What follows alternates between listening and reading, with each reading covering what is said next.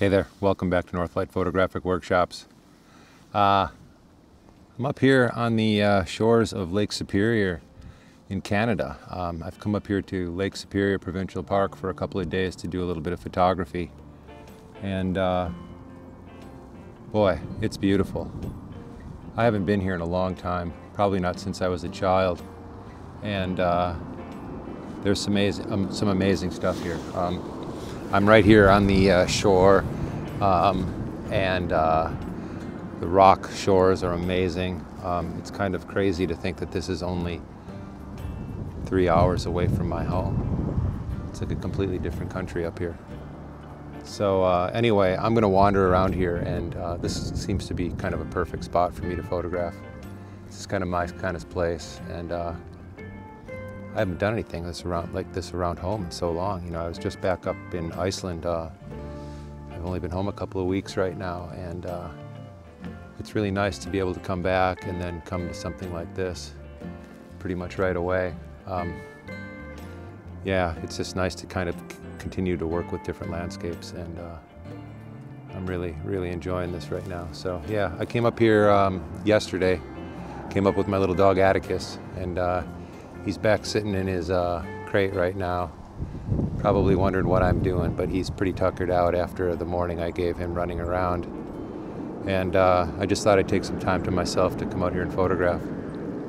So this rumble of noise that you can hear, unfortunately, is the Trans-Canada Highway, which is over there a few hundred yards, so there's some big trucks rumbling by. So if you hear any noise in the microphone, it's that, other than the wind around here. But I'm going to get to it. One of the things that I always talk about in my photography, and especially when I'm working on a landscape like this, is that I like to work it like a problem. You know, I mean, I kind of approach it in different ways. Very often, I'll get to a spot like this, and I'll see a shot that I immediately want to do, right? And then I'll spend a lot of time working on that shot, and then I will eventually kind of get that through my system, and then I can start working on some things, some other things, some more details. So, you know, one of the rules is whenever you're photographing, you know, something really intensely, don't forget to turn around and look to see what's behind you.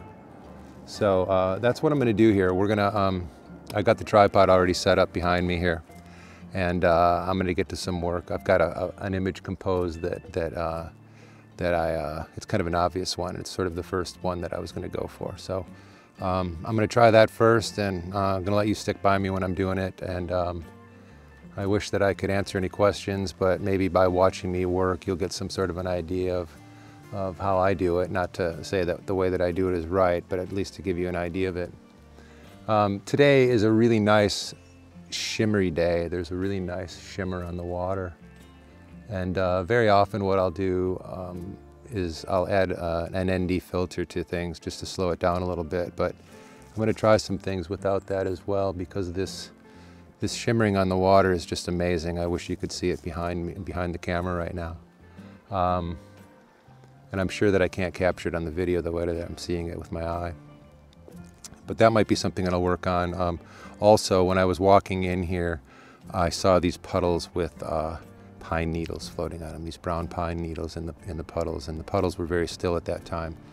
And since I've gone back and gotten my camera to set up for this, the breeze has picked up a little bit, so I might not get that shot, but I'm going to be working on that before we leave also. So yeah, let's get to it. It's beautiful here. I'm having such a great day.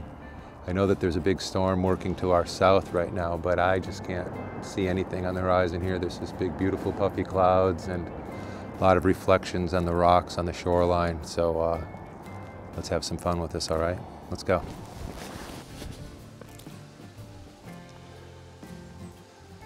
So the sun has come out pretty bright while I was getting this set up, and it's going to kind of change the feel of what I originally saw. But there are clouds moving by right now that will be covering up the sun a bit. So I'm just going to work on it the way that I originally planned. And what I've got here set up is I've got an ND10 filter on here, and I'm shooting an exposure of what, let's see here, 20 seconds at f/22. So now, for those of you that know, I normally shoot and with a 400 ISO, but I really wanted to slow things down today. So I've gone back to an ISO of 64, and that gives me those extra stops to be able to work on everything in between with. So I'm just going to get going on it here right now. The light's changing really fast, and that's one of the things that it's very hard for me to decide on the best light. So I tend to kind of shoot everything. I mean, that's another thing about working the problem, is that I just have to kind of keep working on it till I feel like I've got something here that I'm really digging on. So this is all framed up. Got it focused. I'm putting the ND back on. And I'm going to go for the exposure. Now my exposure again is 20 seconds. So we'll see what happens. It's the beauty of having the LCD readout is I don't have to Polaroid these anymore.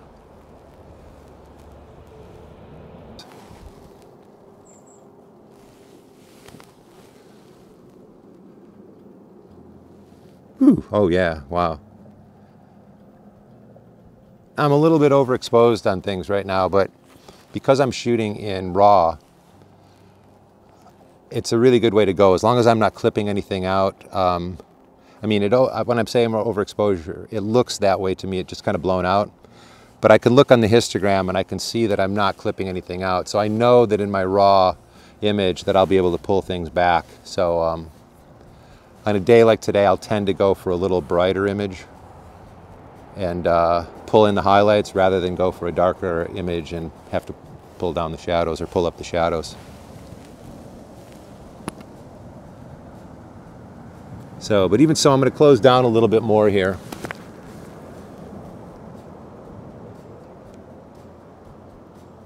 Well, actually, I can't close down. I'm just going to shorten my exposure a little bit. I'm going to go down to 15 seconds.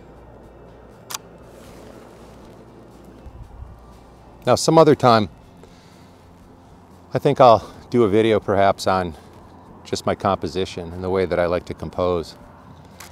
A lot of people ask me that question, and oh yeah, I like that better. All right. Well, you can see what I just did here. It's pretty nice. But anyway, with my exposure, or I'm sorry, with my composing of my image, I very much tend to balance things out. Like when I was taught in design class about, you know, we used to take a bunch of sticks and ink them up and then place them on a piece of paper, on a piece of white paper, and place that stick in some place where that line would feel balanced to us. And then we would do another one and that kind of thing. And basically when I'm looking at an image, I'm kind of looking at it that way. You know, I'm sectioning it off into different areas, and basically to give me a sense of balance. And that's, you know, people in general like that sense of balance in their vision. You know, I mean, you don't want everything on one side of the image because it just feels like it's going to go this way. You don't want everything in the top. You don't want everything in the bottom. You know, I mean, it just makes sense to kind of balance your composure, your composure like that, so that you feel balanced out. Now, it just depends on what I'm looking at. You know, it doesn't, if it's a person sitting in front of me, if it's a dog, if it's anything. But right now, I have all this gorgeous nature in front of me, and I have reflections and rocks and lines in the rocks and all kinds of things that I can compose with. And basically, that's what I'm doing when I'm composing my image. I mean, for me, there's definitely a right way and a wrong way to shoot an image. And right now, I hope I'm shooting it in the right way. Now, like I say before, once I get that out of my system, then it's time to kind of work on the problem further and see if there's more that I can do without just taking the obvious, which I've just done, basically.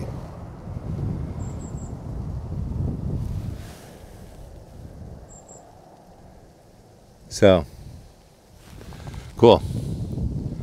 Well, with that, I'm going to turn it off to save some battery.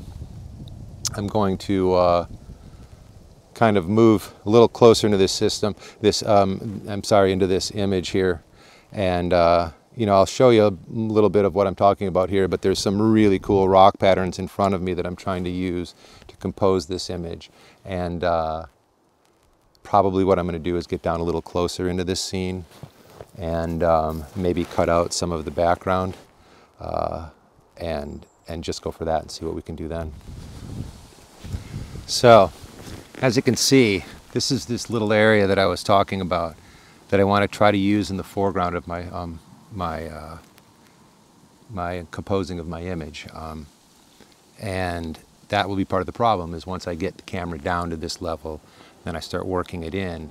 I'm just going to have to balance things out in the viewfinder a way that makes me feel balanced. So let's see. What I'm going to do basically, there's some really beautiful things going on underneath the water as well. So I'm going to place the camera at an angle where I can pick that up as well. So here we go.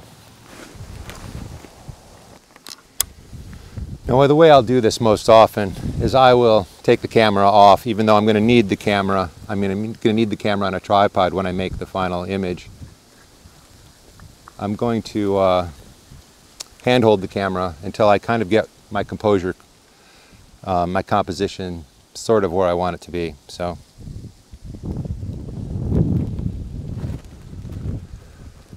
And again, I want to shoot out toward the water into this nice big puddle that's here. But I want to be careful with this point source of light in the, with the sun reflecting. So I'm going to try to keep the sun out of the water, if you know what I mean.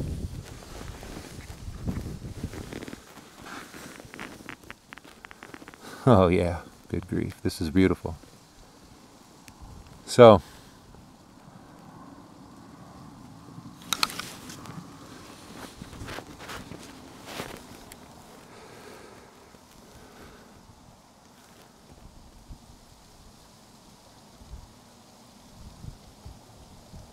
all right.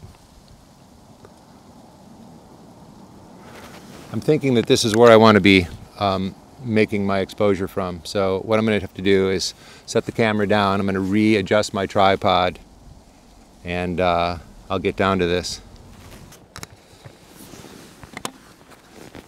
Okay, so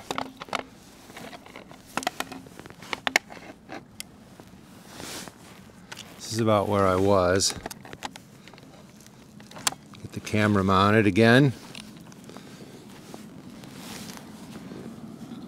Yeah, this is it. I'm catching just a little bit of an island that's out there in the distance, which is kind of repeating this other little rock that's showing up in the water here in the puddle that kind of looks like another island. And again, I'm focusing hard on the foreground and this pattern in the rocks.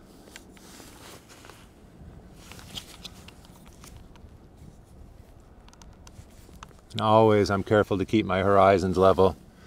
Nothing worse than a crooked horizon, in my opinion.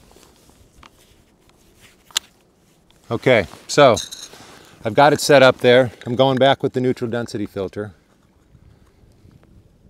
And I'm going to make my exposure. Now again, I'm going with a really long exposure because there is a little bit of water blowing here, and I want to keep the reflection looking pretty crisp, but also at the same time with a nice soft feel to it. You'll see what I mean here in a minute. Yeah, very nice. Yeah, okay. I'm going to open it up a little bit. Do the same thing.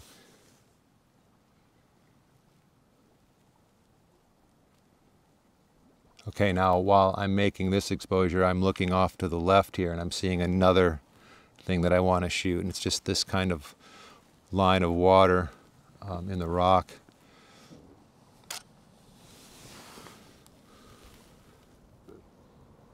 Like I said before, you know, you start working the problem and then you just kind of dive into a scene and into a location like this, and you never know what you're really going to come up with in the end, even though you came into it with the idea of something completely different.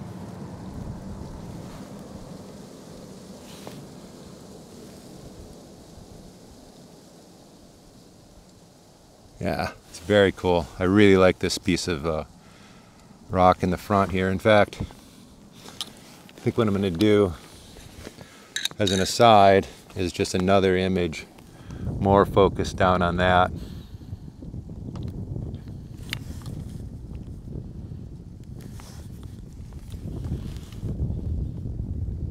Yeah, get even more foreground in there.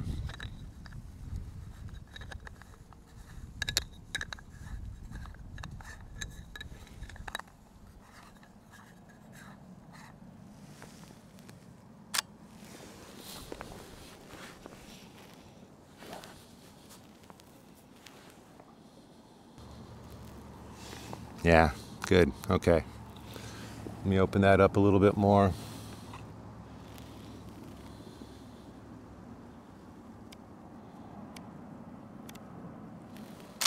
And I'm doing that now by going to a full 30 seconds rather than opening the lens up, because I want to keep the lens pretty sharply focused on this foreground, as well as to have you know, the background in focus as well.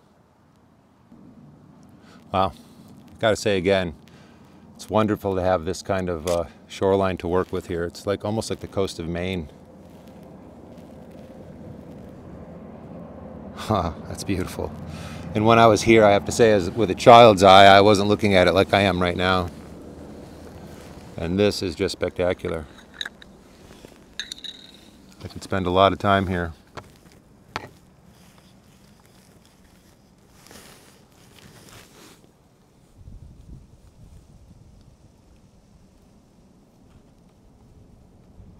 Once again, working the problem in a little further. A little less background, a little more foreground.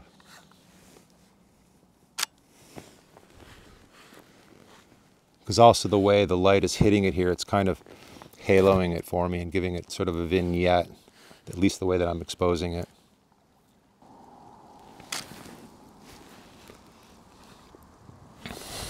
Oh yeah. Okay. See, now I just kind of want to cut the background out altogether and just focus right in on that. So that's what I'm going to do.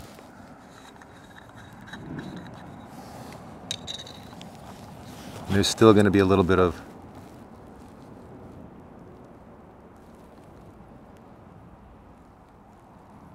water and reflections in there, but it's going to be more about the rock formation and some of these really nice little sprigs off the pine trees.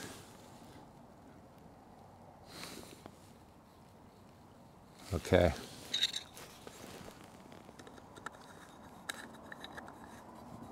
So, like I say, you never get too locked in on the original image that you're working on, because it becomes so much more than that. And this, for me, might end up being the image of the day. You never know. Although, you know, like I say, you sit here and you start looking around while you're working on another image. That's another thing about working with slower shutter speeds, is that it gives you some time to really look around you, and you start seeing a lot of things.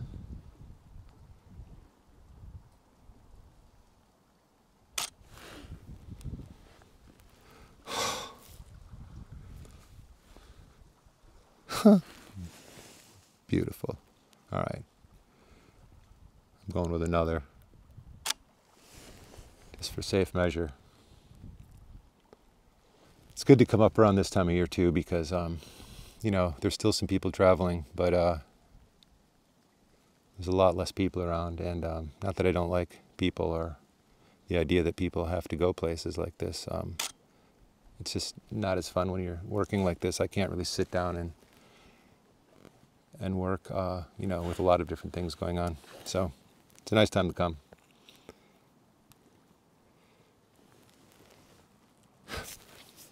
Spectacular. Okay, so now what I'm going to do, I'm going to move on to this other shot that I see here, which is the needles on the edge of the water and kind of the curving of the water line as it goes down the rocks. So I'm just going to move over here a little bit. Stick with me.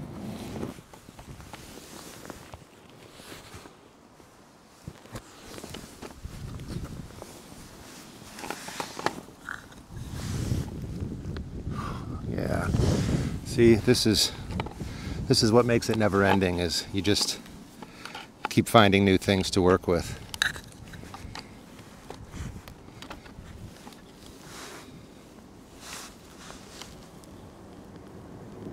Oh boy, yeah, it's really nice.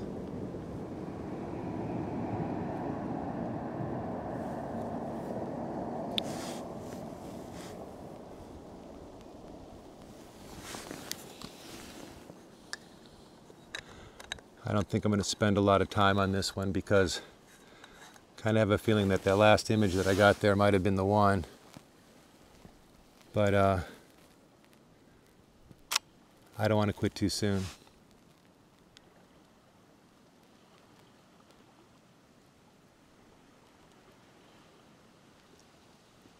Now actually, while I was over there setting up the camera where you're viewing me from right now, I saw a few other things over there that looked interesting, so I'm not saying I'm done yet.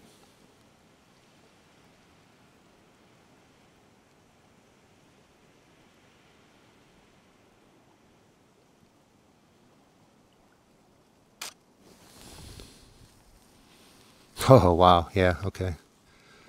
All right, let's open up a little bit more on that one.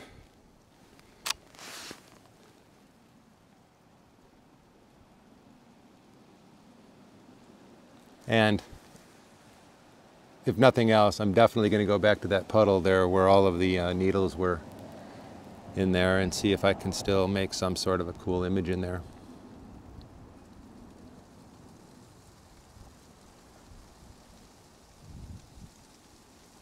Wow, this is quite a place. I'm going to have to come back here repeatedly.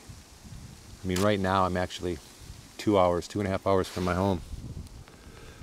Oh, yeah. Very happy. Okay. I'm going to move on over to that area that I was talking about. And then after that, I might call it quits. So stick with me.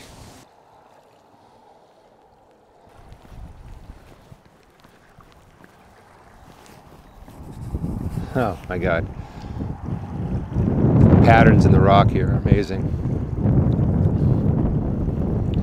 And I think I'm going to have to do something here.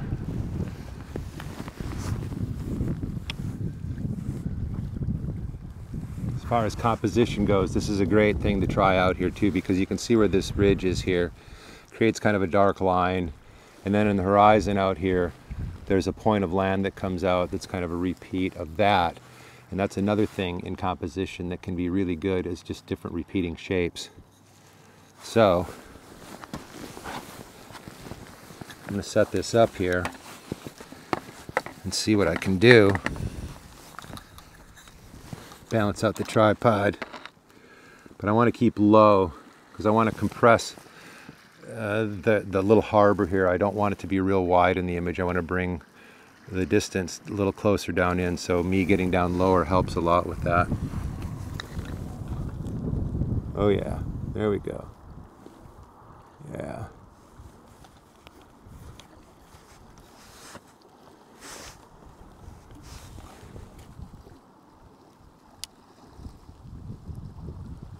And then there's these lines in the rocks that kind of draw your eye in to the image. And that's another good thing in a composition, is to keep people's eye, keep the viewer's eye inside the image. You know, don't have things going off the page or off the frame, unless you're using it in some very creative way that works.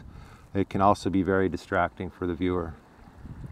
So these lines moving into the image are all going to work to make this a nice tight composition.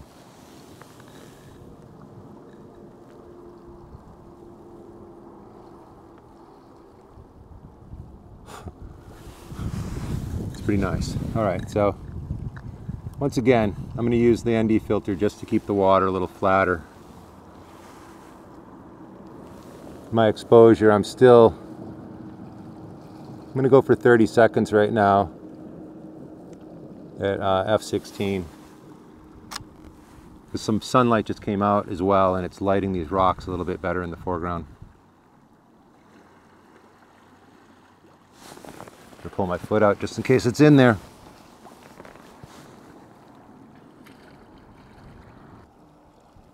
I'm working here in square format, as you can tell. And what I did is I just pulled out that much further, even though it wasn't that much. I just want to give it a little bit more space.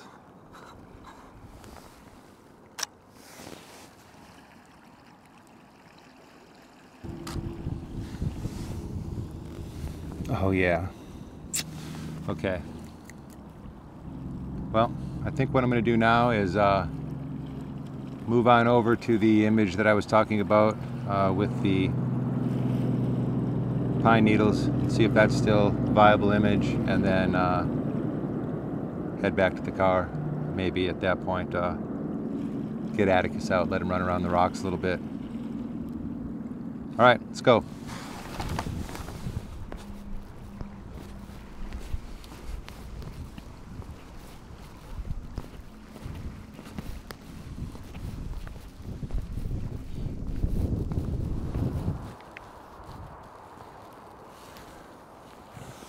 So here's the pool that I was talking about. There's a lot of them around here, but it's just the way the light's hitting it right now in here. And they're moving ever so slowly. So that I think if I do a longer time exposure on this, it's going to give me an idea of the pattern of the current in there and the wind. And that's another thing I like about in my compositions is I like that feeling of time passing. So I'm watching this and I'm seeing some spiral movement right here.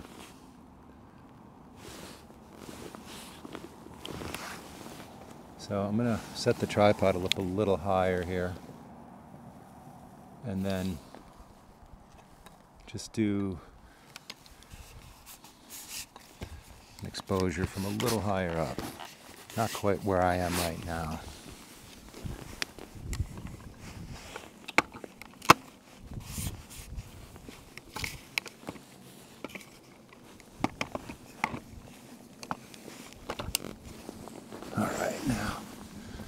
Let's see.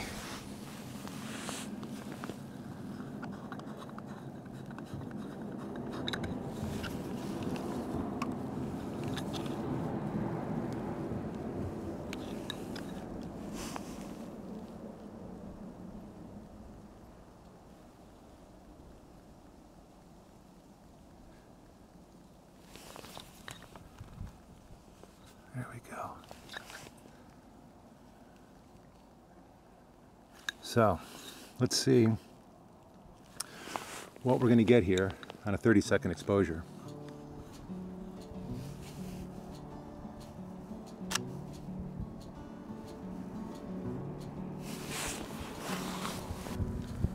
Oh yeah, you can definitely see that spiral motion that I was talking about. Let's try a little bit further down.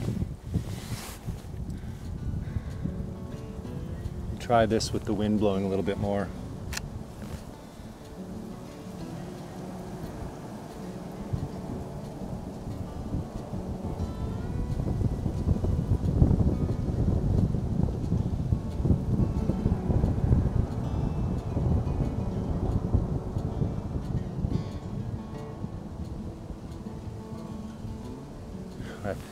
Wind blew them in and now they're going back out again, all within my exposure, so this could be very interesting.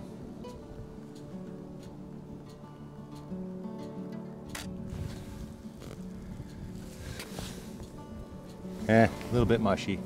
Sometimes it's a little too much. But I think I've got a nice image there. And quite frankly, I'm starting to get a little bit burned out. That's also a thing that you don't want to do when you're working. So if you start to get kind of burned out on a scene, it's time to quit. Because if you start trying to force things out of it, it can become, you know, useful. Not useful at all. So anyway, I think it's time to go back and check on Atticus, take him for a run on the rocks. And I thank you a lot for coming with me on this one. I may do a little bit more up here in the next couple of days, but I might leave it at this for now and just enjoy it myself. But anyway, I'll get back to you in a little while. I know I haven't been putting out a lot lately. There's just been a lot going on, Iceland and other things. I'll talk to you about that more in another video. I've also got a Faroe Islands trip coming up, but it's almost full, so that's in the spring. But I have other things coming up as well, so stay tuned, and I'll get to some more announcements pretty soon. All right. So again, thanks very much. If you enjoyed this, give me a thumbs up. If you haven't subscribed already, please do. We're going to continue to have a lot more fun, so let's get to it. All right. Take care of yourselves. Bye-bye.